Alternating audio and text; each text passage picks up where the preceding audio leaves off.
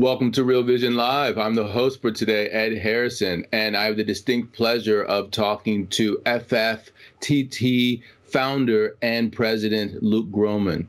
Luke, welcome back to Real Vision. Excited to be here, Edward. It's great catching up with you. I always love talking. Me as well. And as you know, I said right before this, I was preparing. I was super pumped, I said, to have this conversation with you. And in particular, because I was reading one of your missives where you were going over the recent change that you had with regard to how you're thinking about the dollar. And when you're changing how you think about the dollar, you're changing, a whole narrative in terms of the reflation trade, and there's a whole nexus of things associated with that. So let's go through, your macro backdrop to get an understanding of what's changed since the last time you and I spoke.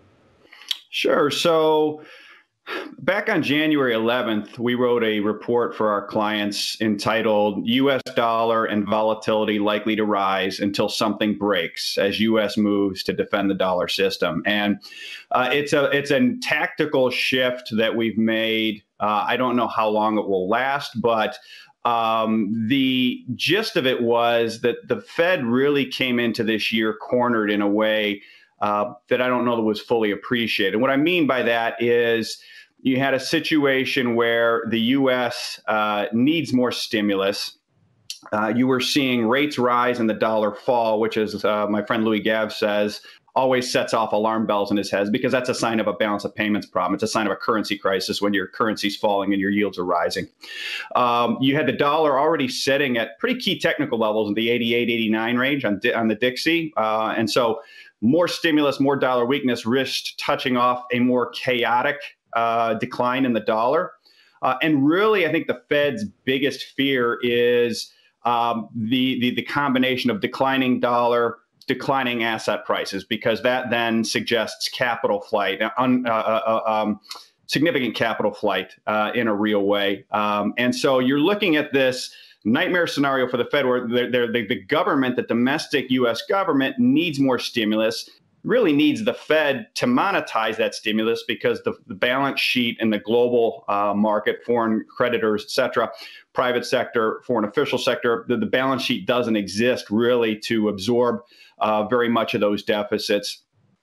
Yet the dollar's already at key technical levels where you could touch off a chaotic decline in the dollar and capital outflows driving U.S. equity selling, at which point the Fed's only playbook would be to significantly raise rates, break the economy, basically run the Paul Volcker playbook in 1980, and that's a whole separate issue. So our point was that it looked like the Fed was cornered, and two things really grabbed our attention in December and January that led to this tactical shift. And they were two op-eds written first by former Treasury Secretary and Goldman CEO Hank Paulson back in, call it mid-December, entitled China Wants to Be the World's Banker.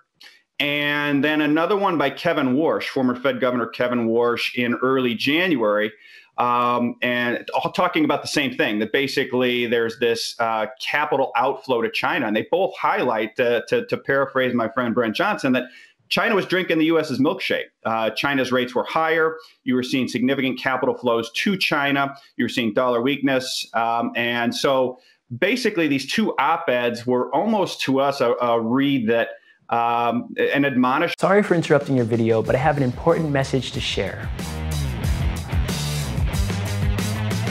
At Real Vision, we pride ourselves on providing the very best in-depth expert analysis available to help you understand the complex world of finance, business, and the global economy. So if you like what you see on Real Vision's YouTube channel, that is just the tip of an iceberg. You should come over to realvision.com and see how we are not leaving any stone unturned, from publishing more in-depth videos, live discussions, written reports, and our latest feature, The Exchange, where you get a chance to engage with experts and fellow subscribers and learn from everyone's experience. It is an experience which you live and you learn from.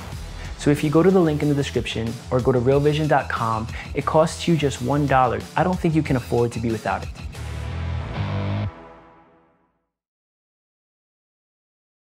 To China, you're seeing dollar weakness. And so basically these two op-eds were almost to us a read that an admonishment to policymakers to basically start paying attention to the dollar. And when we paired that with what we started seeing in the fundamentals and by the macroeconomic fundamentals, and what I mean by that is in 2020, the Fed bought more than 100% of U.S. Treasury net issuance. The Fed effectively monetized U.S. deficit in 2020.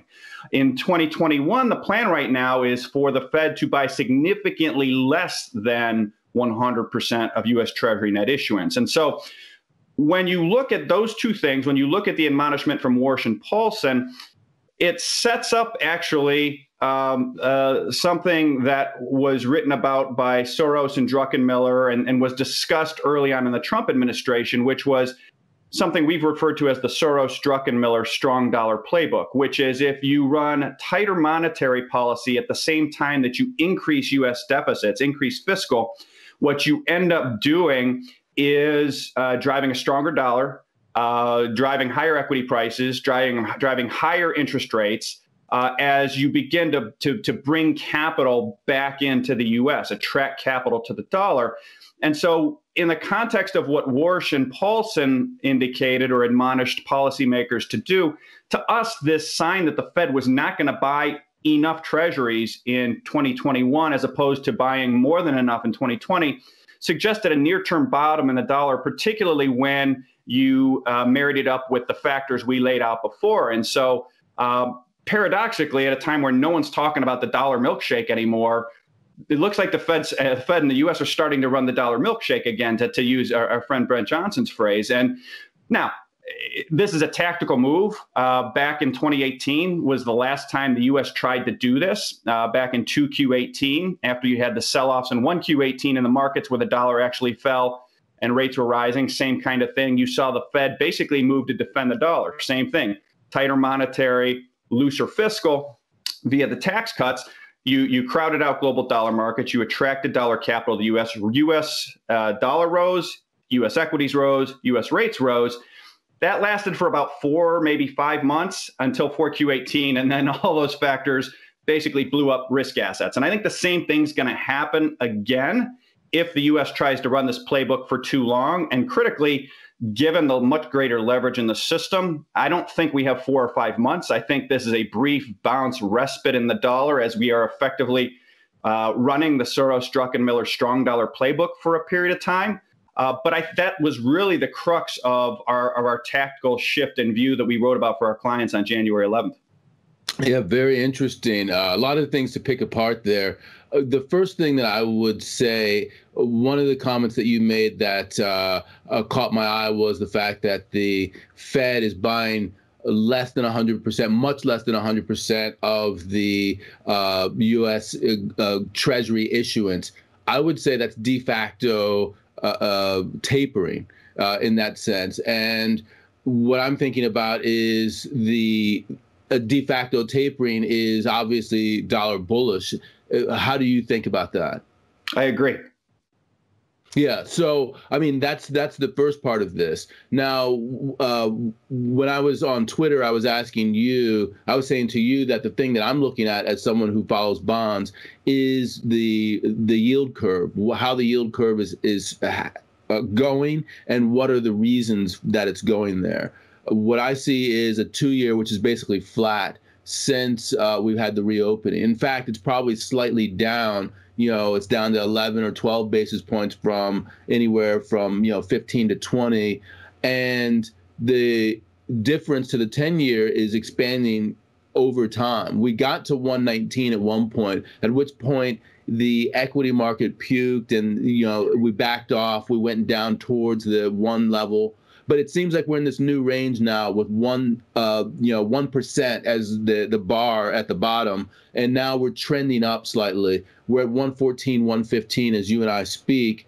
Talk to me about what's happening there and what's causing that. Is it related to this lack of soaking up of U.S. dollar deficits by the Fed? Yes, in short, I think it is. I think the narrative is primarily that it's around reflation, and I think there's absolutely an element to it. But to me, the underwriting reported side of this continues to be this broader, this bigger picture dynamic that we've been talking about ad nauseum since 3Q14, which is foreign central banks have stopped buying treasuries on net over the last 7 years. They haven't bought a single treasury on net, foreign official sector. The global private sector ultimately can pick up the slack, particularly now that the dollar has fallen the way it has. That helps make adjustments within FX hedging markets that make FX hedge treasury yields more attractive to the foreign private sector.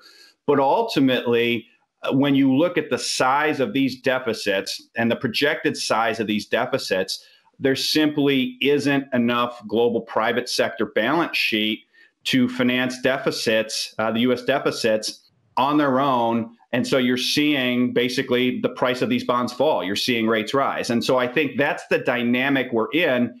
And I think the $64,000 question to your point is what's the level on the 10-year that causes things to break? And because that's where things, really what we're talking about here is a U.S. balance of payments problem. It's not a reflation. Now, we're going to get our reflation as a result of the response, the Fed response to this U.S. balance of payments problem.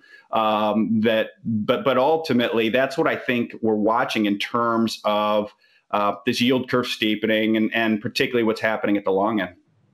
Yeah, so by the way, as you were speaking, we got 7 questions already. And what I'm trying to do is just have a normal conversation. Sure. And at some point, once we've sort of given the macro view and we've expressed everything, we can start to pepper these questions in. But the more questions we get, the less time we have, because I want to make sure that people get a chance to pick your brain as well.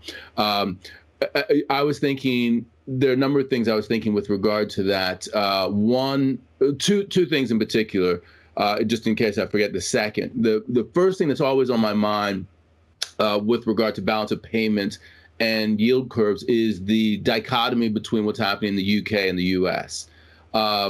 And let's run with this question. The concept that just today the BOE told a UK bank that you have 6 months to prepare for negative interest rates. And if you look at just sort of the macro picture there in the UK, it's very similar to how it is in the US. They're running a current account deficit. They're running a massive budget deficit. They also have a fiat currency where the alignment of the central bank and the government is 100%. So they can finance those deficits through quantitative easing or whatever else they wanted to do. But, the yield curve in the UK looks very different than the United States, both in terms of levels and also steepness. And now the UK central bank is saying, prepare yourself for negative interest rates. In fact, the short end of the curve in the UK is negative, whereas in the US, it's not. And we have a steepening yield curve. It sounds to me, just looking at those two, as if the market is saying, actually, the UK, we believe you, Bank of England, that you're going to do more to keep the sterling low and to monetize these deficits, whereas they're saying, no, we're sort of on the sideline. We don't know if the Fed is really going to come before bad things happen. So talk to me about how you look at this dichotomy between what's happening in the UK with negative interest rates and what's happening with the US. So it's a really interesting question. It's a really interesting point. I think at least some, and maybe some big part of the difference is tied to the dollar as reserve status and the Treasury bond as global primary reserve asset, or at least incumbent global primary reserve asset, which is to say the Bank of England is, I think, operating under a system of do what's best for what they perceive to be best for the economy and the country and financing the government. And that's their sole mandate. And the Fed has really, in this context, not just the domestic economy mandate, but the management of the global reserve currency mandate. It's the old Triffin's dilemma. And one of our recent reports, we referred to a great line in the movie Sweet Home Alabama. My wife loves these rom-coms, so I've seen it. But there's a great scene in it where the girl's trying to pick which guy, to date to date, and her dad says, "Look, you can't ride two horses with one ass, Sugar Bean." And so the Fed is trying to ride two horses with one ass, and the Bank of England has already picked their horse. They're willing to let the currency do what it's going to do. They can move to negative interest rates because they don't have the reserve currency. The issue for the Fed is if they move to negative nominal rates, there's $7 trillion plus in dollar-denominated FX reserves sitting around the world. And if they move into negative territory, where that's basically the Fed declaring that we are going to start stealing back via negative rates the accrued surpluses you have earned from trading with the United States over the past 50 years under the dollar-centric system, it would stand to reason that $7 trillion would start bidding for 0% for high yield FX reserve or reserve asset alternatives. And on top of that list is gold.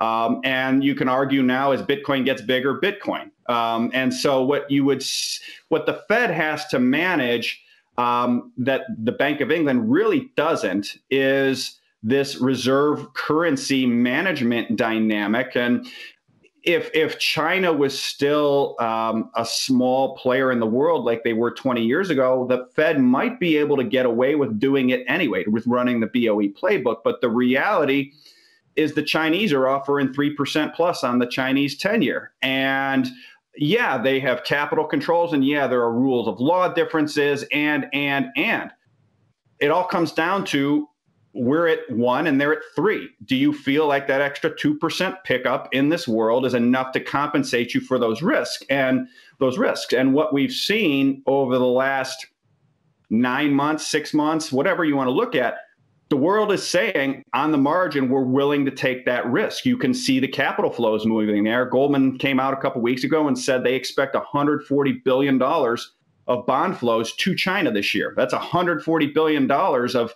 capital that under the way the system used to work belonged in the Treasury market. That's our money going to China. And so that, I think, is really the dynamic. I don't know if it's so much that people don't believe the Fed can do it.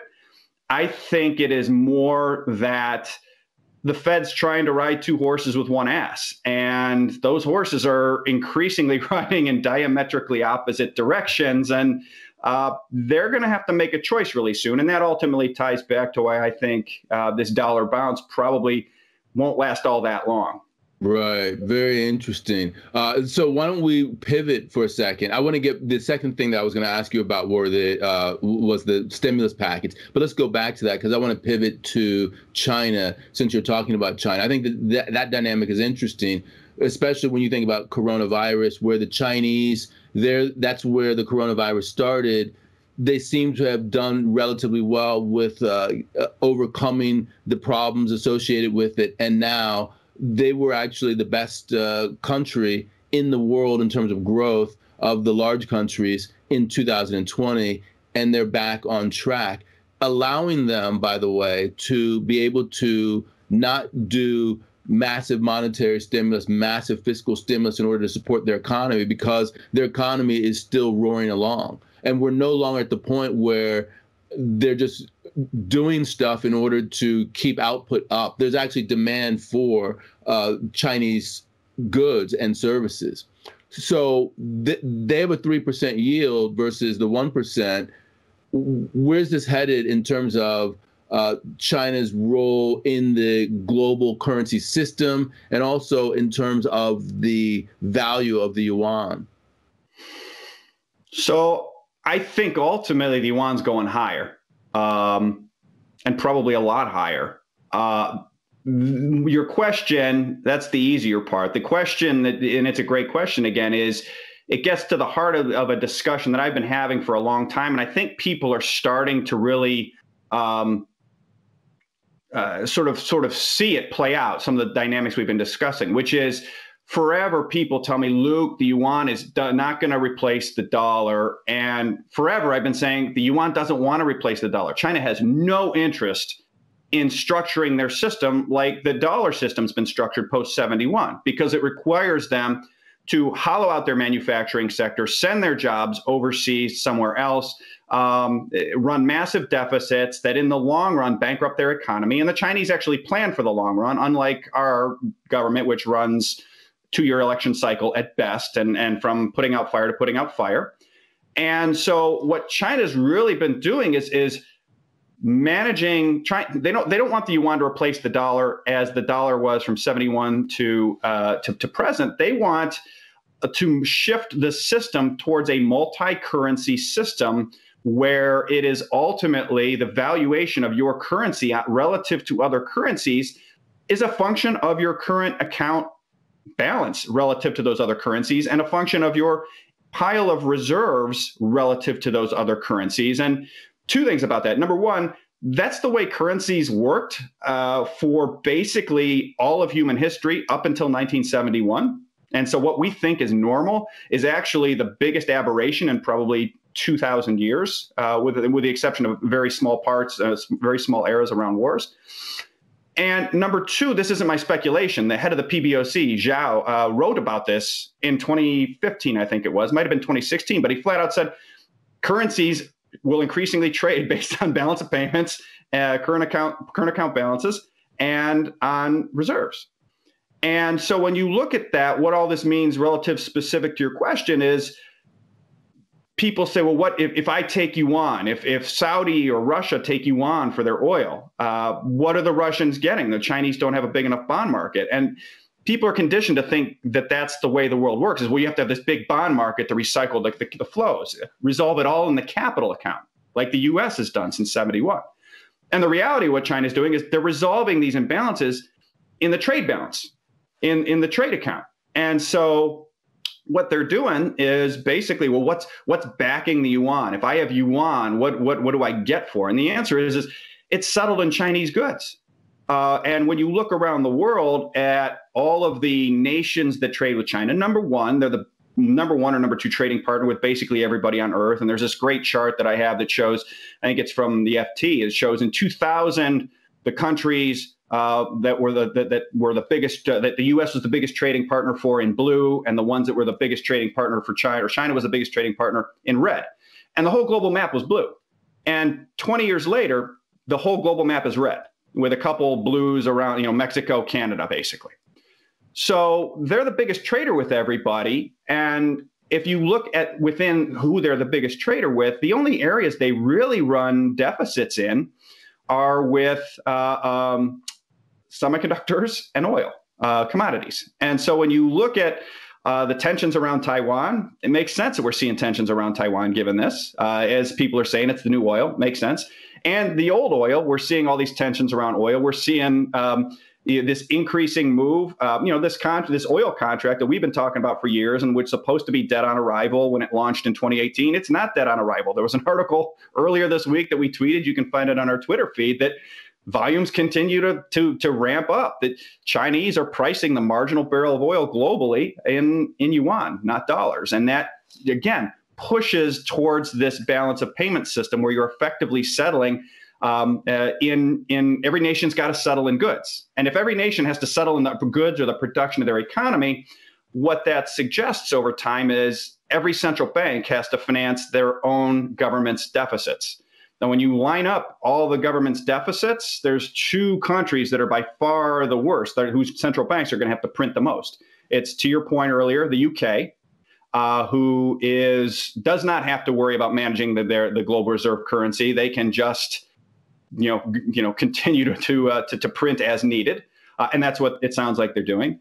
And the U.S., who actually has to print way more than anybody else, and it's not even close. They have so much to print to finance our deficits, as a vestige of the old system, where that's how we settled, was in through the capital account and treasuries. But within this move that the U.S. is going to print the most, by far, there are these periods of time where if they just straight print the most, the dollar will collapse relative to these other currencies until it finds a level where we can balance our current account via U.S. production. That is several zip codes lower than here in terms of the dollar versus where we would need the dollar to be to balance our current account via trade. So the dollar really has, or the Fed really has, these two dynamics where we need the weaker dollar, we need to finance the deficits, but we can't keep just doing it. There are times we have to pull back on the reins, and we're going to try to jump over to this horse now and ride this other horse. And like I said, those horses are increasingly riding in these directions. And so the Fed's going to have to choose, and I think they're going to have to choose here in 2021. Yeah, again, a lot to unpack. Let me look at it this way. I'm going to spin a narrative, and you tell me what you think of it, because I want to synthesize a lot of the stuff that you were talking about.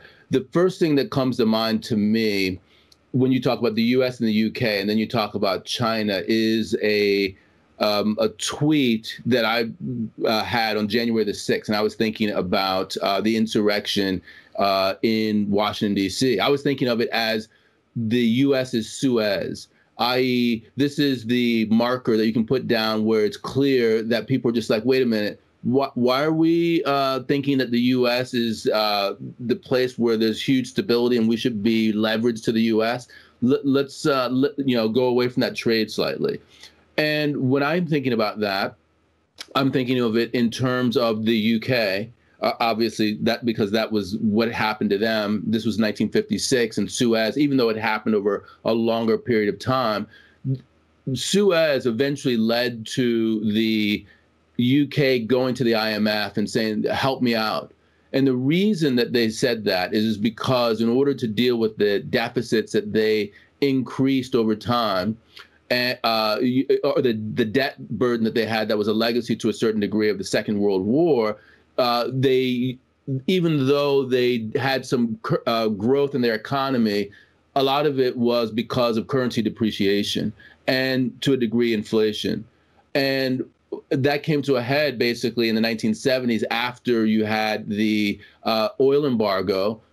It was even worse in the UK. And then the government had to decide, are we going to allow our regime of currency depreciation and inflation to be upended even more by this oil embargo, or are we just going to say stop? And they decided to say stop. When I'm thinking about the whole thing, I'm thinking about the United States in the UK's role increasingly in that sense. And a corollary of this is that if you look at the U.S. balance of payments, the U.S. balance of payments were relatively even in the period up until 1971. This explosion in the current account deficit was a direct result of the U.S. dollar not being tethered at all to gold and the complete fiat currency era, with the U.S. serving, unfortunately, in the Triffin's dilemma as the world's reserve currency. So that's sort of the narrative I would spin in terms of thinking about the moment in time that we're in right now. Give me your pushback or your thinking, given what I just said. I think it's a very fair, and I think it's a very good baseline metaphor. And I think from there, then I think you add to some addendums in terms of the differences, both internal to the U.S. and external to the U.S. And so as we think about this, no offense intended for any of my friends in the UK. It's a relatively smaller landmass island relative to the United States. And so the U.S. is a much more diversified, larger economy than the UK was then. That's a big and important difference, I think. Right. From an external standpoint, the other thing that I think is different now in favor of the U.S. and things not going as quickly or as obviously as that metaphor is that when you compare the incumbent reserve asset country issuer, UK, to the U.S., there's really not a lot of difference. Rule of longstanding tradition, we were a colony that broke away. Anglo-Americans, there's a lot in common. We were very good friends. Our allies were their allies. It becomes a really really easy shift, right? If I go back and try to put myself in the shoes of a reserve manager in 1955, 56, 60, and I say, okay, do I want money in the sterling or do I want money in the dollar? And I say, okay, well, same rule of law. They're allies. They've been allies. I understand the way they do things. The Americans are a much bigger country, much bigger economy. They're the world's biggest oil producer. They're the world's biggest economy. They've got all the gold. It's a pretty easy choice. Right. You go with the Americans. This time, it's not as clear cut.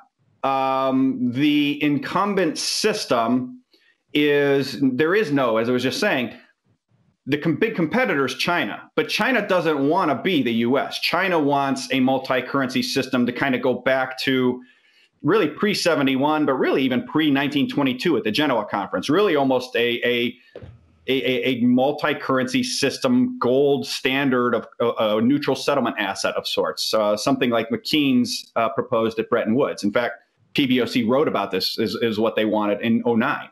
The Bancor. The Bancor, exactly, a neutral settlement asset that floats in all currencies. This is what China wants.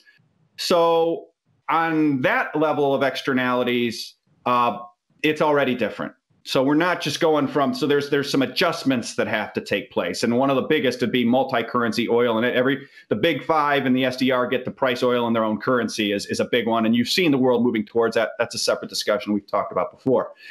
But the other one I think is an important externality that is very different, and that is culturally, politically, the Chinese are very different than the United States. There is not, you could sort of, the U.S. and the Anglo-American tradition, rule of law, et cetera, institutions, we're all very similar.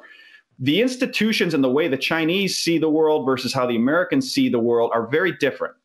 And I don't need to expound on it more than that. Everybody watching is going to understand what I mean. But the point then is it's no longer quite the, it's the Americans or the UK. It's 6 of one, half dozen. Now it's 6 of one baker's dozen, right? So there are some. While from a purely analytical, mathematical framework, you can yield gaps, trade balance, trading partners, etc. You can see the way the world's moving, the inertia that's pushing in the other direction. The other tectonic plate is you see what happened in Hong Kong. You see a difference in the way they approach things. So that's another balancing factor that you net against that. And at the very minimum, that tells me things will take longer to develop than they did then, I think. All else equal, and all else may not be equal, but that's I think how I've thought about that sort of internal differences and external differences.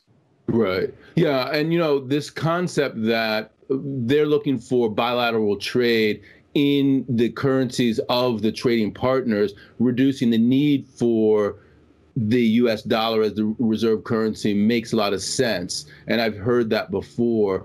One wrinkle in this, I might add, just something that came out. I don't have a personal view on it, but I saw we had a video with Pomp, who's a Bitcoin advocate, and Mike Green, who has some doubts about Bitcoin. And Mike Green was making the case that actually, even though you might think that the Chinese would like to crack down on Bitcoin, maybe actually they want Bitcoin to gain acceptance as a way of actually eroding the U.S. dollar's dominance within the existing reserve currency status. I think, obviously, that's easier to the degree that they're not a completely open capital account, but I don't have a view that's very strong on that. Have you heard anything around that, and do you have a view yourself? I have heard that. I think it's a fair point by Mike. I would take it one further. I think there are significantly politically powerful elements in the U.S. that want the same thing. And up to and including the U.S. Defense Department or elements of the U.S. Defense Department and national security intelligence apparatus. And the reason I say that is the dollar system as it is currently structured, and I'm going to be blunt here because you have to be blunt, is there is a growing realization amongst defense and security apparatus, and even in U.S. corporations, that the way the currency system now works, this post-$71 system, because of how big China's gotten, this system now amounts to the Chinese using the euro-dollar system to borrow dollars, lend the dollars at a spread around the world to buy and control finite hard assets, increases their geopolitical power, increases their economic clout. Yes, they are short dollars, but only to the extent that there is a spread on the loan, and they're lending it against hard asset collateral. So if the weaker emerging markets they're lending dollars to defaults because the dollar gets strong, they end up with the hard asset, which is all they wanted anyway, which further increased their clout. What's more is, and it's crazy, is because there is this dogma around the euro-dollar system and the post-$71 system must be defended at all costs in certain circles, and this is sort of what Mike alludes to, it must be defended at all costs. Whenever the dollar squeeze gets too painful, because China's now so big, because emerging markets are now so big, the Fed comes in and effectively bails out China every time the dollar gets too strong. We saw it last March. So now you've got a Fed-backed Chinese takeover of global economies, increasing their geopolitical power. And the cherry on top of this whole incredible sundae of dogma I don't understand is that the U.S. military defends the whole trade lanes of the whole arrangement. So you've got the U.S. military providing protection for the trade lanes for China to bring back the hard assets of the world that are being financed by U.S. dollar, euro dollar system and backstopped by the Fed. And I guess I would ask Mike, how on earth does that make sense for the long-term United States? And what I know is there have been, and the numbers are growing, the number of people in the defense establishment, in the intelligence establishment are saying it doesn't make sense. It hasn't made sense for a long time. And so I would say, as it relates to Bitcoin, I think that there are a lot of people in the U.S., in Washington, in the defense and intelligence establishments that want Bitcoin going a lot higher too, for exactly the reasons you say, which is it's going to break this post-$71 system. And when it does, yeah, the dollar is going to fall. Yes, maybe we go from spending $1 trillion a year on defense to spending $500 billion, which would still put us #1 in the world by far. But this counterintuitive relationship where we backstop the Chinese LBO of the world and defend the supply chains while they do so begins to make more strategic sense than it does now. Because right now it makes absolutely no sense. Yeah, I mean, amazing comments, I must say. Very interesting. Let's go from the super macro back to the short term, because basically all of this points to a dollar that's weakening, but your tactical change is of the dollar strengthening. And one of the factors potentially is the fact that it seems to me at least that we're about to get $1.9 trillion in deficit spending coming right now. Do you think that's going to happen? And how do you think that plays into what's happening with the dollar in 2021? So I don't have a great view on, is it 1.9, 2.2, 1.4? There's a lot better people to talk to than me in terms of the internal politics of it. But I think to your point, your broader point, that a lot is coming.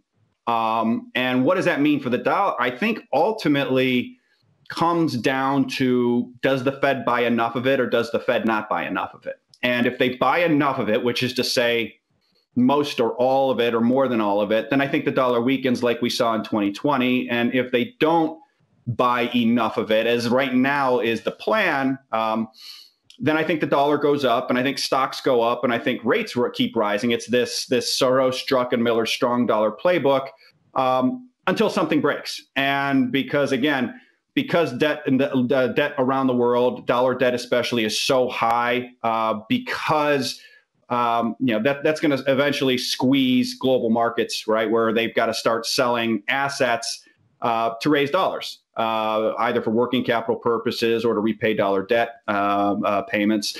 The problem, and again, this ties back to how this system has evolved and why it's so dysfunctional at this point, and why we're ultimately bearish, very bearish at dollar, is The U.S. net international investment position is negative 60% of GDP, negative 60% after the COVID crisis. So in 1998, by way of comparison, it was negative 3%. In 2008, it was negative 8%. It's negative 60. And so many, I won't say most, but many analysts and economists are still evaluating this dollar-centric emerging market weakness, squeeze the emerging markets with the dollar playbook, using the 98 lens of negative 3% net international investment position for the U.S., or the 08 playbook, negative 8%. The reality is it's negative 60%, which means they have plenty of dollars. They're just sitting in U.S. dollar assets. And if we make them monetize those dollar assets to raise dollars because the dollar's gotten too strong, they're going to crash our markets. And that's exactly what we saw in March. All the postmortems discuss how they basically were crashing the Treasury market, wagering money because you sell what you can, not what you want to. And the deepest, most liquid market in the world couldn't even handle the volume for a few trading days. And so that's the problem within all this, because our economy is critically dependent on asset appreciation. And that's why I say this strong dollar playbook, it's a counter move. I don't think it'll last very long. I want to be cognizant of it for our clients. But me personally, I haven't changed any positioning. I'm unlevered. I don't day trade it, but it's one of these things where you can see, okay, we're going to get this counter move in the dollar, but the structure of how things are, how dependent we are on asset appreciation, how short foreigners are of dollars, and how long they are of dollar denominated assets, you can see the dollar's not going to be able to rise very far before it creates a problem. And then there's two choices for the Fed. You let the whole system collapse, and that's a possibility. It's not a very high possibility. Or you come in again and you say, okay, guys, we were just kidding about the whole, we're not going to buy enough treasuries. We're going to buy enough now. And that's when we're going to get another, $625 billion a week in QE kind of thing, except it might be $1 trillion a week. I mean, who knows? Right. I'm looking at the time here, and even though we're only 40 minutes through, I have so many questions. I'm going to start to introduce some of them. Sure. And the first question that I have requires a little bit of a background. There was a video with your friend Brent Johnson, who interviewed Russell Napier on the platform here in November. And basically the gist that I get from it is that Russell was saying that when you look at the low inventories that we're having, and you also look at the money supply increase, there is the potential for inflation, not high inflation, but 4%, which is relatively high. And so the first question is from Thomas, who wants to talk about that thesis. Here's what he says. He says, my question relates to the deflation-inflation debate. I wonder if Luke is aware of Russell Napier's thesis, which, by the way, he lays out in Real Vision in conversation with Brent Johnson. Does Luke agree with it as the channel through which inflation will eventually flow into the economy? If he could also make comments on financial repression as Napier sees it amid the chaos that Luke expects. So I agree with Napier. I agree with the financial repression. And I think the transmission mechanism is not so much on the inventory side, although I think that'll be a contributor. But I think it is something else that Napier alluded to, if not in that interview, then elsewhere, which was government has basically fiscal dominance. The government is now basically increasingly taking control of central banks. And that is ultimately inflationary. It ties into his money supply point. And that's where I think we're really almost in between two trapezes in terms of the deflation-inflation debate. And it's not well understood yet. And that's really, I think, the opportunity ties back to your point earlier of higher yields at the long end. But my point is if you look under the post-$71 system, and particularly post-1980, so this encompasses basically everybody trading today, we all only know that, hey, inflation rises when private sector lending rises. And so as long as the U.S. banking system isn't lending, as long as that loan growth isn't really growing, and it hasn't been since 08, really, then we don't have to worry about inflation. That is true until you marry the Fed and Treasury. Until you and what basically what we've been calling the Chinese economy with U.S. characteristics.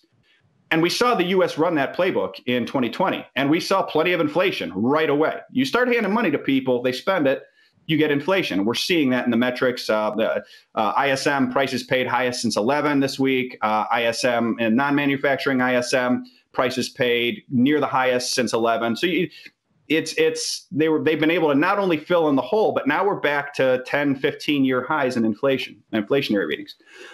And so when you look at it that way, you need to start, and that's why I say between the two trapezes, everyone's still holding on to well, we can't get inflation until we have private sector bank lending growth trapeze. And the trapeze they should be moving toward is U.S. bank loans to the U.S. government were up 30, 35% last year. And they're probably going to be up another 30, 35% this year and the year after and the year after. And U.S. bank loans to the U.S. government are just Treasury purchases. You just watch the Treasury purchase. And people say, well, that's just because they're being safe.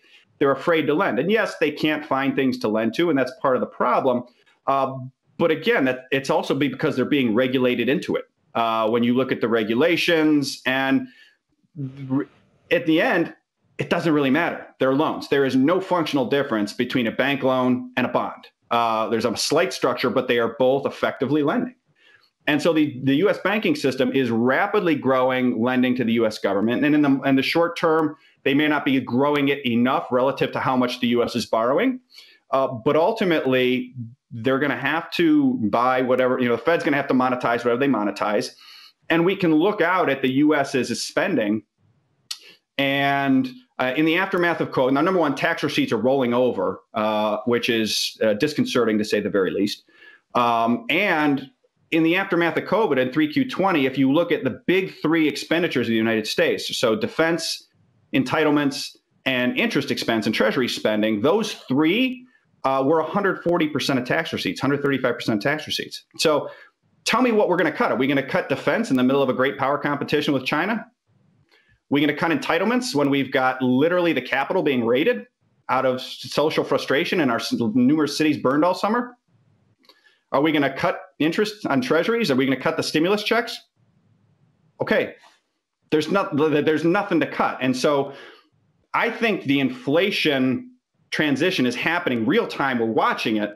People don't realize it yet. The game's already changed. And as the real impetus, the real fuel for inflation is going to be government spending. All of a sudden, for the first time in any of our careers, private bank lending is not going to be the warning signal. You're never going to see it. If you're looking over here, you're going to get blindsided like a hockey player at the blue line, right? Just boom. The real threat from inflation is U.S. government spending that the banks are effectively monetizing. And so financial repression, yeah, there is, and that ties back to our initial point, which I think is the $64,000 question in markets today. I've been thinking it, I continue to think it, which is what's the level on the 10-year where the Fed has to come in, number one, where something breaks, and then the Fed has to come in and say, okay, we're not going to let the 10-year rise above this, period, full stop. And the release valve is going to be our balance sheet. And that's going to be, it's closer than people think. And that's going to send real rate. People think, one of my big things coming into 2021 was people think real rates bottomed in August at negative 1.1%. That was consensus coming into this year. I still think it's a pretty consensus view. I think real rates are going to -5, -10, maybe lower. I don't think negative 1.1 is even in the right zip code for how low they're going. And that speaks really well for Bitcoin, and it speaks really well for gold if people let it off the mat. I mean, you've got record physical sales, you've got very strong, and the price is falling. So, I mean, who knows? Those are moving, real rates and gold are moving separate ways right now, which shouldn't be happening. Very interesting. Let me take a pause in the questions because, I have my own thoughts on that. It's interesting because Albert Edwards, he was saying 1.50. That's his trigger point, something to watch. So really not that far off. When you were talking about fiscal dominance, I was thinking actually about the consolidated balance sheet approach. That's this concept within the MMT circles that says that just look at the Fed as an agent of the government. Basically, they're doing the government's bidding. Mm-hmm. And when push comes to shove, the government will encapsulate them and they'll move hand in glove. And that's what we're seeing right now, the consolidated balance sheet. The question I have with regard to inflation on that has to do with Japan, because arguably Japan, they've been doing consolidated balance sheets for years. And they're at, over 200% debt to GDP. The Bank of Japan is the dominant force in the JGB market at this point in time. And yet they have not been able to get inflation higher. What's different for the world's reserve currency, the US, than has been for Japan when they've been trying to do this? So I think that the world reserve currency is one thing. The fact that we have it and they don't is one element of it in the short run, in the intermediate run even. In the long run, the thing that's different can be seen by putting up a chart ranking countries, regions by current account balance, right? So I'm going to have it backwards here on the chart, right? So let me see here, right? Okay, so for the viewer, this should be left, this should be right. Okay, so when you look at a current account balance and you rank them by currency region, right, by region, right? So you've got the EU is number one over here. They're the biggest. You've got Japan, which is like number two, like right here. And then you've got China, which is right here. Then you got a bunch of countries here that are basically sort of, slight current account surplus, and a bunch of countries that are slight current account deficits. Then you got the UK here, and then you got the US, and I can't even use my fingers. It's like I'd have to use my whole forearm. The US is like here, right? The current account deficit is so big. And the point is that China's been running a current account surplus this whole time while they've been doing this, right? So they're still net, they're not, and that's number one. Number two, they financed internally. So they're running a current account surplus and they're financing internally. Whereas the US, with their own domestic savings, whereas the US is a massive deficit and has historically financed externally. So we need the kindness of strangers, if you will. The other thing that is different is we've effectively provided a significant portion of Japan's military umbrella for them over those years, and we have to finance our own military. And so that's part of the current account balance equation. So I don't want to overstate that, but the point is that in plain English, what that means is the current account balance, as long as it's positive, keeps the amount of monetization that they have to do, the MMT, it manages it for them. They have a counterbalance. We have no counterbalance. It is like Florida, gas to the floor, 100 miles an hour off the cliff. There is no counterbalance with the current account where it is. The only counterbalance has been the current account, the reserve currency status. And really the governor on that, and this is something I think a lot of the MMT in the US don't appreciate as much as they should, are the geopolitical angles, right? So the things we talked about before, where all of a sudden there's this competitor, China, and they're a big economy and they're offering 200 bips plus to what we have. And then the multi-currency commodity complex was sort of another big part of the enforcement of why the global reserve currency kept us from having a problem. So you've got, global central banks no longer sterilizing our deficits, a competitor, and this multi-reserve, multi-currency energy pricing, commodity pricing, the expansion of this begins to shift it back to this. Everybody's central bank has to finance their own current account deficits. And the reality is the Japanese don't have a current account deficit to finance. They have a surplus. We've got a massive one. And so to me, the people expecting that are holding up the Japanese example as, it'll never happen to us. Inflation won't happen because we're 20 years behind the Japanese and they still don't. I think they're going to be shocked. I think it's going to come much faster. Inflation is going to come much faster, much harder. And maybe it'll get explained away, but I think it's common. And that's the difference, really. Right. Now, here's the second question for you. This is from Angela. She says, you previously described your fastest way for the U.S. government to deal with their massive 130% debt to GDP issue by increasing the price of gold. This solution is so logical, being a neutral currency to devalue against. So what's holding them back? Dogma. It's dogma. It ties back to the point we talked about earlier about there is still a very big contingent in Washington that sees the dollar reserve status as structured post 71 the be all end all. I would too if, as the Washington Post said, 7 of the 10 richest or wealthiest counties in America surround Washington, D.C. So, it's difficult to get a man to see something when his salary depends upon his not seeing it, right? So Washington's salary depends upon this dollar system, even though it's to the detriment of the United States now and has been, and even though it's increasingly to the detriment of Washington, as I described before about how we're effectively financing the Chinese and protecting them with our own military. But it's really this, what was called, and going into the 2008 crisis, when people started to see it was called YBG, IBG.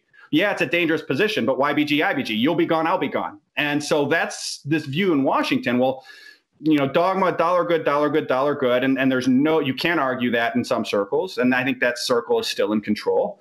This YBG, IBG, well, even if it does go wrong, it's not for 20 years. So who cares? And so in the end, it's dogma, but it would be. It's very clean. It's very elegant. It would be very good for the United States. And just for the viewers that are unaware of that, my point, what I said is the U.S. fiscally is in an irrecoverable position. This Soros, Druckenmiller playbook, we ran it in the early 80s. Volcker did. We defended the dollar, took rates up, put us into double severe recession.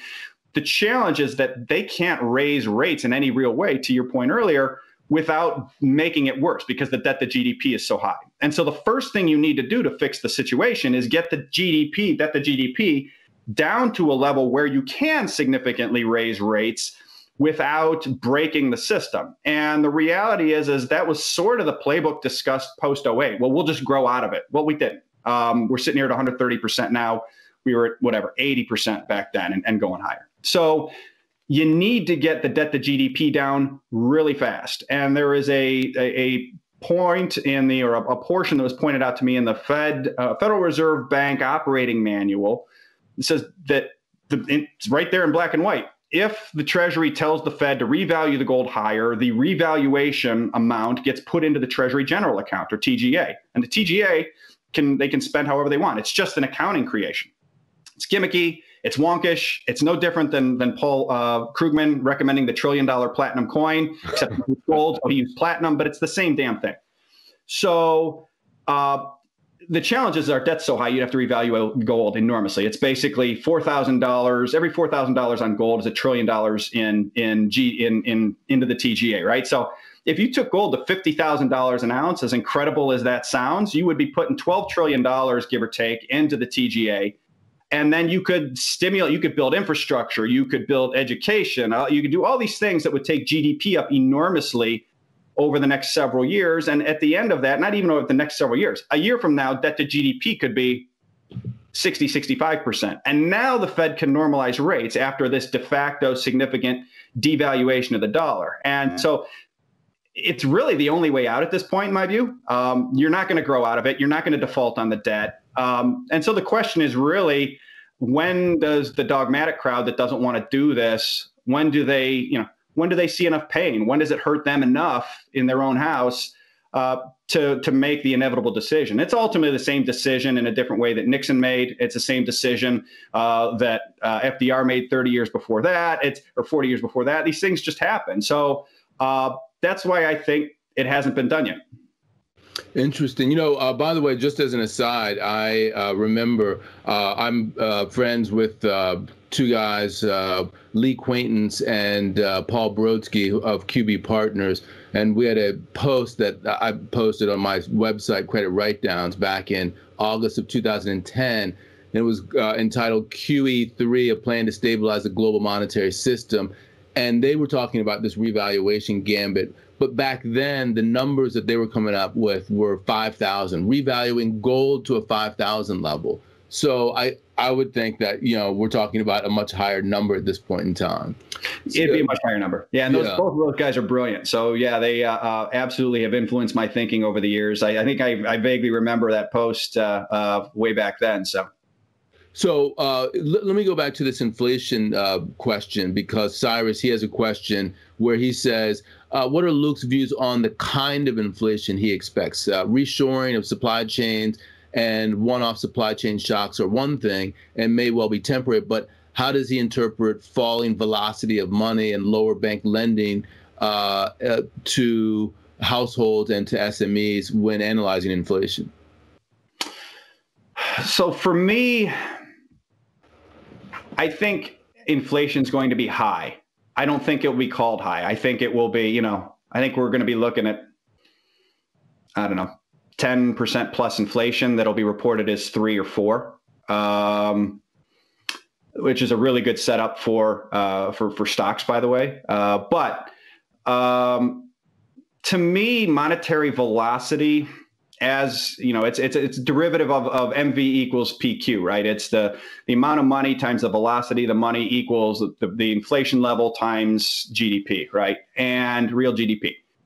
And to me, the problem with monetary velocity is really twofold. Number one, Professor Richard Werner, has done a tremendous job on Real Vision and elsewhere, talking about really you need to strip velocity into 2 components. You need to look at asset inflation and then real economy inflation. And we simply, by virtue of the dollar's reserve status post 71 and how it's structured, we needed to not build factories and real stuff here in the US. We needed to run deficits. And so the way the system worked was, we need everybody else to have high rates of real inflation, build stuff, factories, infrastructure like China, Japan, Mexico, et cetera, have done to supply us. And we will have high asset price inflation. This asset price inflation, the velocity of asset prices inflation has been very high and continues to be very high, but it's not factored in velocity. So that's, I think, problem number one with velocity. I think as we keep moving toward this multi-currency system where everybody's central bank is responsible for financing everybody's government, velocity and real stuff's going to pick up too. With that said, velocity is a little bit of a plug number, right? So we know the money supply, sort of. It's a very dated view, and it doesn't account for numerous things. And guys like Jeff Snyder at Alhambra have done a great job of highlighting how little the Fed really understands what's really in money supply. So of MV equals PQ, we really don't know M. Velocity is a plug. Inflation, we systemically underreport. We have to. That's not, you ask guys like Harold Malmgren, who've been around government for 60 years. He goes, look, we always do it. Everybody does it. So you're understating inflation, which also really hurts that calculation, right? It distorts the implied value of velocity. And GDP, we also really don't know, right? When you start talking about increasing productivity, are we measuring it right? What's the value of an iPhone relative to the technology? So basically, people say, well, velocity is falling and falling. But we don't know M, we understate P, and we don't really know Q. So what's really the value of V? Yeah, it's directionally helpful, and that even assumes that we continue to ignore asset velocity relative to real velocity. So to me, I think if we're waiting for velocity to signal a sign of a pickup in inflation, I think, again, it's going to be like the hockey player looking the wrong way at the blue line. You're going to get killed.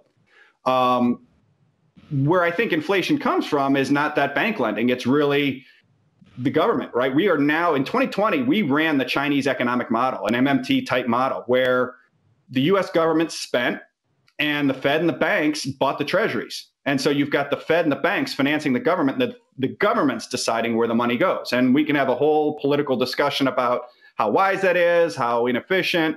I don't care. As far as inflation is concerned, that's inflationary. And the problem with that model is it's in my favorite band is Guns N' Roses. It's like the Mr. Brownstone song about heroin addiction, right? I used to do a little, but the little wouldn't do it. So the little got more and more. What are we hearing? We did it last year, but we'll stop. Well, we're going to, defer student loans. And now Schumer wants to forgive student loans. And, even Romney wants $3,000 a kid today. It was out hitting the tape, right? So this isn't even the far left recommendation who wants moving, they've opened Pandora's box.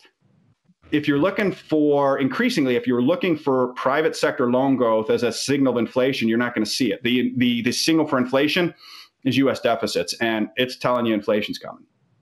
Yeah, I'm looking at our time. We're over. I usually leave it at an hour, but if you're okay with that, we'll ask a few more questions. I'll try to combine some of them. Yeah, I'll try to be a little bit more short-winded. Yeah. Let's do that. Here's the first. I have two questions that are related. Okay, so the one is, why are higher UST rates not attracting more capital? This is from Jimmy Mack, and a related question. And I think this is the real question. Luke, what is your gut telling you is the breaking point on the 10-year UST? So combine those two, that we're moving up, capital's not being attracted, but because of the UST rate, Jimmy Mack is saying. And then at what level do you have this breaking point? So the reason it's not attracted yet is I think you have to watch the FX hedge Treasury yield, not just the nominal Treasury yield. And so after you adjust for the FX hedging costs, which are ultimately a fluid function of relative currency rates, what that's saying in plain English is after you hedge for the dollar, the JGB is still more attractive, for example. So, to a Japanese investor, after you hedge for the dollar, you can still get a modestly higher yield on JGBs than you can on treasuries. And so until that changes, that's really that's going to continue. Now, the dollar keeps rising, that's the Treasury will keep getting less attractive. And so that's why I think it becomes self-limiting ultimately. Treasury yield, I don't have a great feel for it. What I would say is people whose views I respect, ranging from Albert Edwards at 1.5. I've heard others say 1.7, 1.75. That's probably where a good a place as any, but I just don't have a great framework, A, for evaluating it, and B, what I would say is that ultimately when something breaks is the number. So it's a little bit of when have we gone too far? Oh, we went too far. We're already past. And do you think that the velocity of the move has any impact on where that level is? Meaning that, if you go up to 150 over a long period of time, that's a different case than, ramping up to 150 straight away.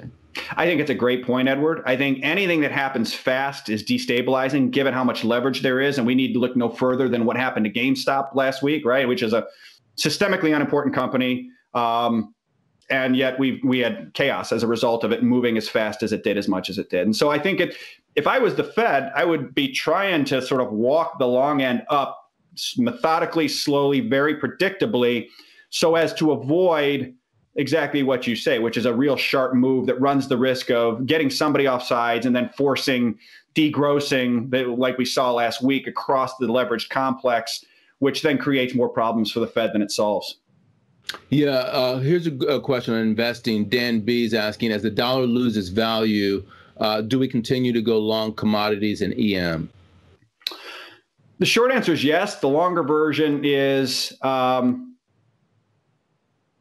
that's the short version. That's a long version too. Ultimately, is when you have a multi-currency energy system, multi-currency increasingly pricing of commodities and energy specifically, the pivot for commodity inflation increasingly becomes the cross rate between the dollar and other currencies. So if you want commodity inflation, you got to get the dollar down and vice versa.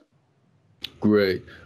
Here's Gordon. So if it comes down to a face-off between the Fed, big banks on the one side, and the DOD on the other side, with regard to what we were talking about with the current dollar system, how does this play out?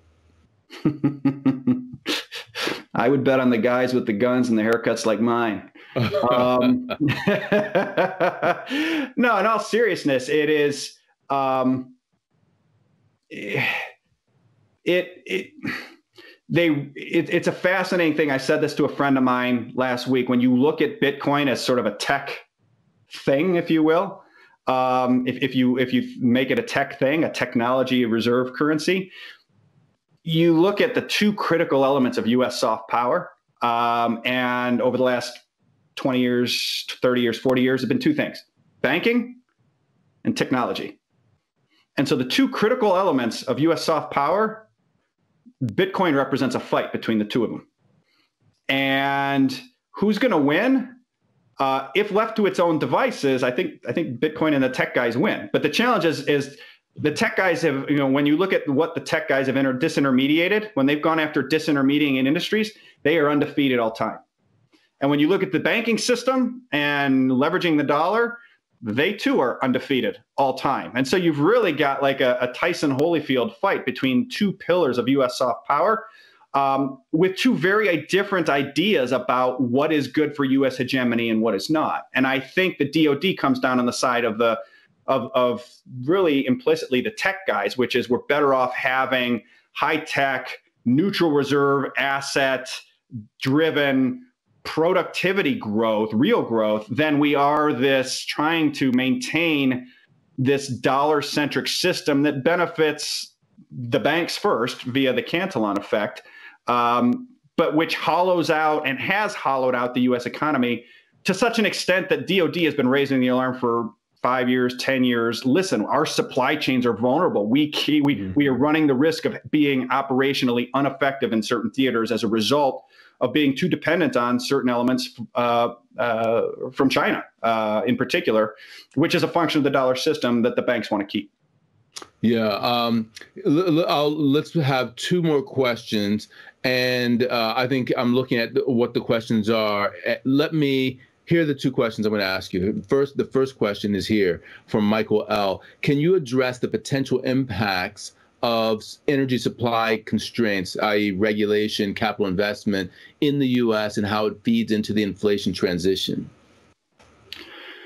It's a great question because when you see what Biden has done so far, it points to higher energy inflation, I think. And when you do that, then you start to, it starts a feedback loop where part of what has supported the dollar over the last 6-7 years has been decreasing U.S. energy imports, right? So as we produced more of our own, we have that whole trade was energy in, dollars out.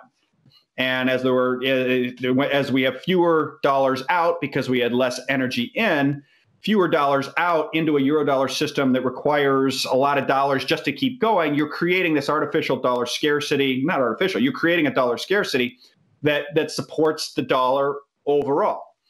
And so if you run that loop in reverse, you end up with more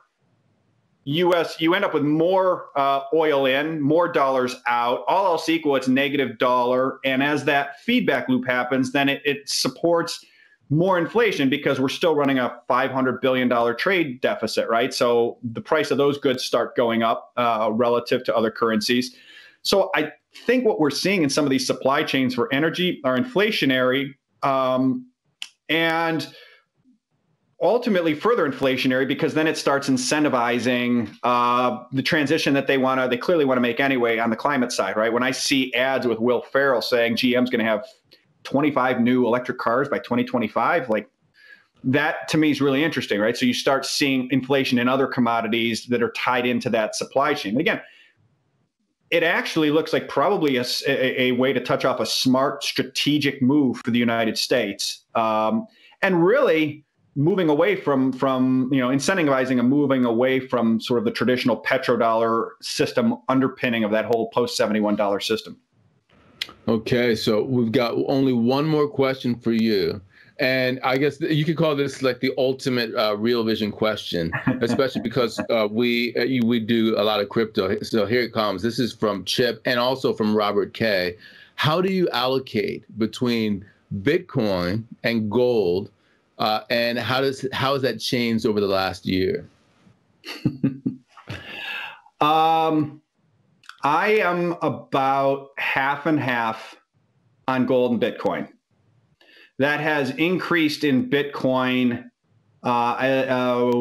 pretty notably since I would say since September, October timeframe, and in particular when Bitcoin broke out over 20,000 from just purely a technical standpoint. But then further, about a week and a half later, if you remember, FinCEN came out with on a Friday night with what appeared to read like a pretty stern regulatory document as it related to cryptocurrencies. And I said to my wife, Bitcoin should be down 20-30% tomorrow. And I woke up and Bitcoin was up 6%. And just having been in this business for 25 years, the 20,000 breakout was like, okay, I'm not a big technical guy, but I've been around enough to just know, like, when you break the new high, okay, like, it's going higher, just technically.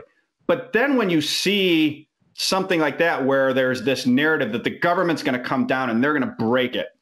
And I read this thing, I go, ooh, I'm going to be down a lot of money in my Bitcoin tomorrow. And I was up 6%. That to me suggests that there's something entirely different going on and that you need to respect that. And so those two things, that's really, and from a big picture standpoint, shame on me. I should have been there the whole time, quite frankly. But my thought process ultimately is, and why I think probably half and half is the right thing, maybe it's, for me at least, my thought process doesn't make it right or wrong, is